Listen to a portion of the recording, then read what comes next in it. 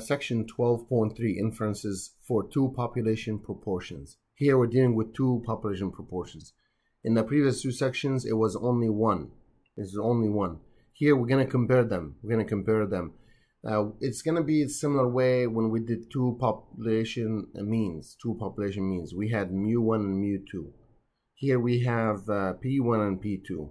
So in order for that to work, so we got two populations, and then we take in, so you have population 1, population 2, and from this we're taking a sample of size n1, so sample 1 with size n1, sample 2 with size n2. And what we're going to do is we are going to test claims about these two populations. Different claims, they have different ways, but it's going to be the same scenario or same way as before, as we did in the previous sections. So the sampling distribution is of the difference between two sample proportions. Of course, this is going to be for independent samples. One of them does not affect the other one at all. So these samples, the first one has a size 1, n1, the sample 2 has size n2. And we define mu sub p1 hat minus p2 hat to be p1 minus p2. So that means the mean of the difference is always the difference of the populations. And we have the standard deviation. So this is the standard deviation, and that's the mean. The standard deviation is defined as P1 times 1 minus P1 over n plus P2 times 1 minus P2 over n2, assuming this is an approximately normally distributed for large n1 and n2. So to run the testing hypotheses, the samples should be simple random sampling, they should be independent sampling, and x1, n1 minus x, x2, n2 minus x2, both bigger than or equal to 5. And this is the null hypothesis, is P1 equals P2. Or sometimes you might see people saying P1 minus P2 is 0. It's the same thing for the null hypothesis. And for alternative hypothesis, it could be different for two-tailed test, less than for left-tailed test, and bigger than for right-tailed test.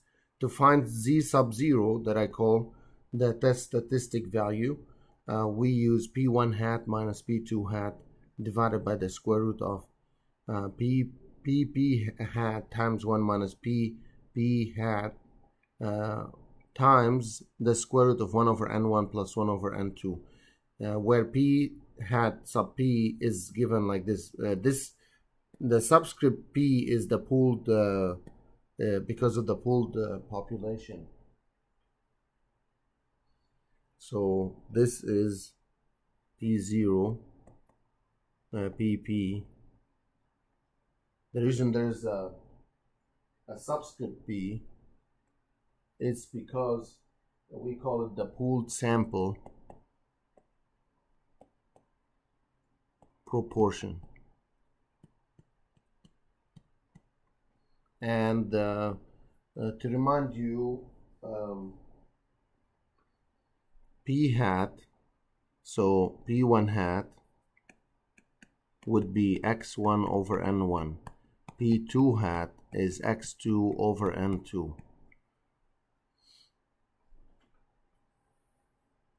And then after that, after we find z0, we can either go with the classical or critical approach or the p-value approach, exactly the same way as we did before.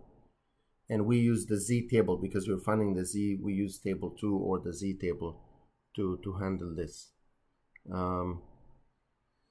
Also, we are going to learn how to find the confidence interval for that, using the formula, one to give us the lower bound, one to give us the upper bound.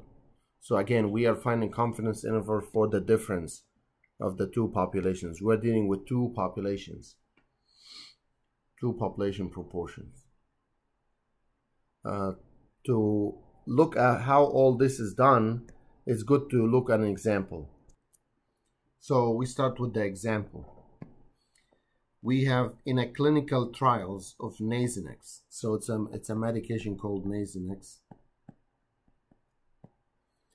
So in a clinical trial, we have 3,774 adults with allergies.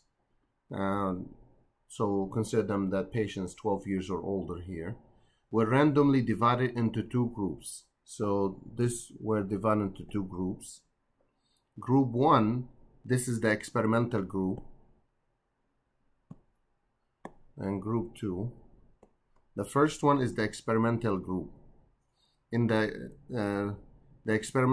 people in the experimental group, they received 200 mcg of Nasonex, while the patients in group 2, those are called the control group, received placebo.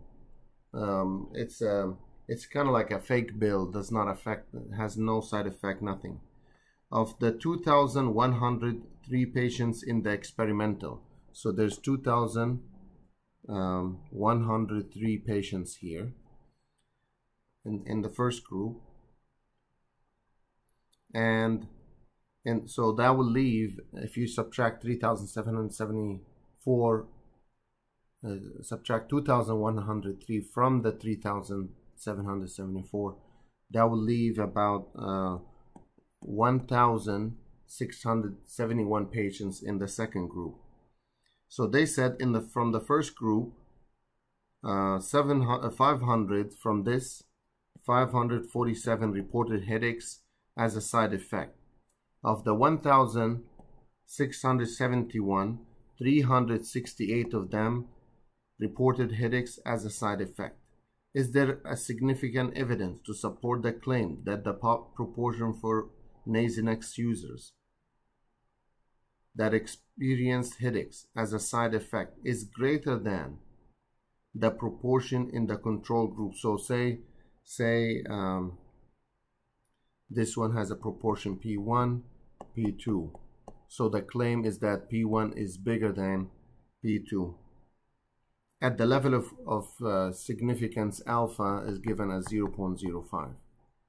0.05. So we know these are two samples. They're independent. They separate the two groups into two samples, and we have to test the claim if P1 is bigger than P2 or not. So to test the hypotheses, or to list them, H0 and H1 or HA, is that P1 is always equal P2. The claim said that P1 is bigger than P2. We are gonna test this claim. And before we test the claim, we can check if, so here the numbers we have, this is N1, this is N2, the sample size. This is X1, this is X2. Notice, if you like to check on the side, X1 is 547, bigger than or equal to 5, so that's okay. X2 the same thing, 368, bigger than or equal to 5, okay. We need to check N1 minus X1. N1 2003 minus 547, is that bigger than or equal to 5? Yes. What about N2 minus X2? 1,671 minus 368, is that bigger than or equal to 5? Yes. So all these conditions are met. All the conditions are met. The next step is to find the p-hats. So p1 hat, which is x1 over n1. So x1 here is 547 over 2,103. That gives me 0.26. p2 hat, it's x2 over n2. x2 is 368 over 1,671, which is 0.22. Okay, we got these values. Now we need to find p sub p hat. That one is, you add the x's over the sample sizes, their sum. So 547 plus 368 over 2,103 plus 1,671, and that gave me 0.242. Then what I want to do is to find z sub 0. Z sub 0 is p1 hat minus p2 hat. over, so P1 hat minus P2 hat over the square root of PP hat times 1 minus PP hat times the square root of 1 over N1 plus 1 over N2. Okay, so P1 hat, we found it 0.26, P2 hat 0.22, divided by the square root of 0.242 times 1 minus 0.242 times 1 over N1, 2103 over 1 over 1671. That gives you 0.04 over 0.014037. The more digits you include here, the better, and that would be about 2.85. That's Z sub 0. That's Z sub 0. So I got the value for the Z statistic here. This is the Z statistic value. And now what we need to do is, there are two approaches, either the critical approach or critical value approach.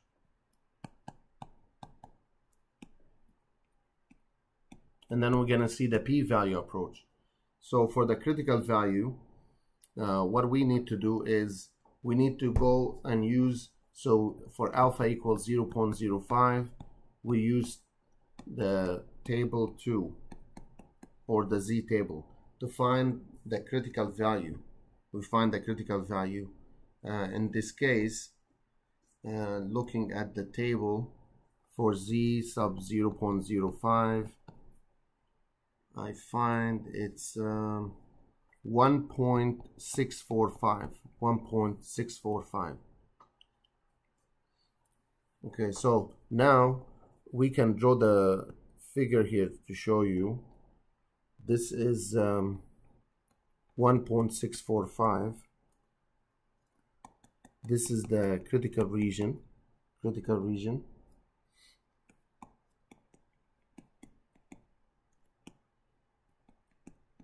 And what we have here, we need the Z sub 0, the test statistics, falls somewhere here. So notice the test statistic falls in the critical or rejection region. So we reject the null hypothesis. Reject the null hypothesis means there is sufficient evidence at the level of 0.05 level of significance to support the claim that the proportion of individuals that are 12 years or older taking the medication who experience headaches is greater than the proportion of individuals of 12 years and older taking placebo who experiencing headaches. So this means we support the claim H1 or HA, the alternative hypothesis. That is for this is how we find, using the critical value approach, the p-value approach. The p-value approach.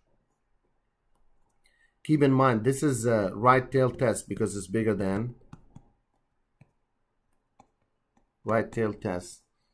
The p-value always is the probability, is the area under the standard normal curve to the right. So the p-value is the probability or the area to the right of the z bigger than z0. So that means is the probability that z bigger than 2.85. So now we need to look in table 2 again. So as I'm doing right now, we're going to look at table 2. We find out first thing that the table gives only to the left. So what we have to do is we do 1 minus the probability z less than 2.85. Now we are going to the z table as we did before and look at the 2.8 here and 0.05 And let's see what we get if you draw a horizontal column, a vertical column, horizontal row. This value here that I see is 0.9978. So it's going to be 0.9978. And if we subtract them together, that gives 0.0022. So we're going to compare the p-value with alpha. Notice that the p-value is less than alpha, the given alpha, 0.05. So that tells us to reject the null hypothesis. Always, if the p-value less than or equal to alpha, we reject the null hypothesis. This is how we test the claim. And this claim was about the right tail test. The same thing works for the left tail test. The only thing, you don't have to do this step here. Everything else the same. For the next part is how to find the confidence interval. We're gonna apply it to the same example. So we start with the lower bound. So the lower bound of the interval is p1 hat minus p2 hat minus z sub alpha over 2 times p1 hat times 1 minus p1 hat over n1 plus p2 hat 1 minus p2 hat over n2. As soon as you find the lower bound, you will have less work to do for the upper bound. Okay, upper bound is the same thing, just instead of minus there's a plus. And so let's say they're asking us to construct 90% confidence interval for the difference between the two population proportions, p1 minus p2. We already have, let's see, we can pick another example. So let's say we have same thing in clinical trials of same medication. We have 750 people randomly selected, and we're randomly divided into two groups. The first group received 100 mcg of the medication, while the other group received placebo.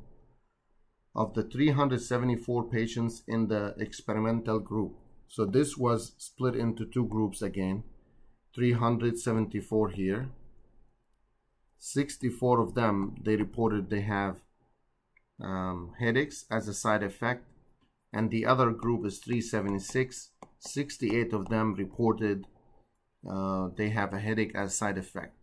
And we need to construct the 90% confidence interval for the difference between the two population proportions, p1 minus p2. So this is again n1, this is n2, this is x1, this is x2. So here you can run the testing for the x1, n1 minus x1, and so on and so forth. Make sure they're all bigger than or equal to 5. So this is normal distributed. And what we need to find is p1 hat x1 over n1, which is 64 over 374. That gives me 0.171. p2 hat is x2 over n2. x2 is 68 over 376. 0.181. So since 90% confidence interval, that means alpha is 1 minus the 90%, means it's 0.10. And if you look in the z sub alpha over 2, because we need this, it's z of 0.10 over 2, z of 0.05. We just found it earlier, 1.645. Okay, now we're gonna write the formula down, p1 hat minus p2 hat for the lower bound minus z sub alpha over 2 times the square root of p1 hat 1 minus p1 hat over n1 plus p2 hat 1 minus p2 hat over n2. What does that give us? 0.171 minus 0.181 minus the z is 1.645, the square root of 0.171 1 minus 0.171 all over 374 plus 0.181, 1 minus 0.181 all over 376. So what do we get for this? This is negative 0.010, and for the other one 0.046. So first you do this one and then this one, then add them together, and then the whole sum, you take the square root of that and times it by this. It gives me this one. So this will be negative 0.056. For the upper bound, is the same formula, just a plus. So this means you're gonna get the same number as this one on this side and same number on that side with a plus in the middle. So that gives us 0.036.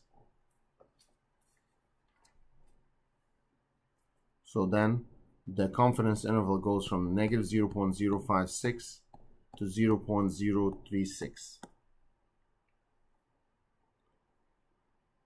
So this means, to interpret this, based on the results of the study, we find out that we are 90% confident that the difference between the population or the proportion of headaches in the experimental group and the control group is between this number here, negative 0.056, and the other number, 0.036. So that's what the confidence interval is, and that's how we interpret it. So same thing works if it's a left tail test, right tail test, or two tail test. It's the same method, same way.